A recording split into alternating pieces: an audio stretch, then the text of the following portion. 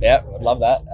Yeah, last year was pretty hard going. Wasn't too much pace or bounce or anything like that. Sounds like from a couple of the Shield games that's happened this year, it's been a little bit more favourable to the bowlers. So as a bowler, I'd love that. Yeah, he batted well. I thought first innings over in Perth, he's like all the really good batsmen. They've got some strengths that if you get in their area, they're just going to put away. Probably 9 out of 10 times. So. Yeah, for us, it's just about starting really well against him, trying to not let him get off to a flyer, and just doing our thing and being really consistent and bowling plenty of good balls. You can't get too funky against a really good batsman because they've got such good plans. So, been happy with how we're bowling, to him so far. Obviously, he batted really well that first innings, but I thought we, bowled well. Could have had him out a couple of times, but happy with how it's all going. I mean, I think growing up, like probably millions of Australians. It was always you wake up, turn on the TV, watch the first session. So I think, my first taste last year, singing the national anthem, packed crowd, just feeling that tension, knowing heaps of people back home.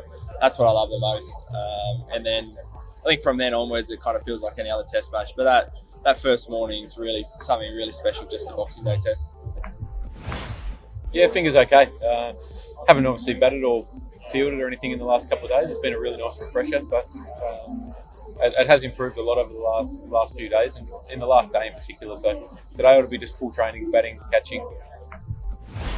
Yeah, I think with the Boxing Day test being such an iconic test match in world cricket, not just Australian cricket, I think that having that on your doorstep for so many years and being, I suppose, a huge fan of cricket and coming up and watching it as a kid, it's such a huge moment.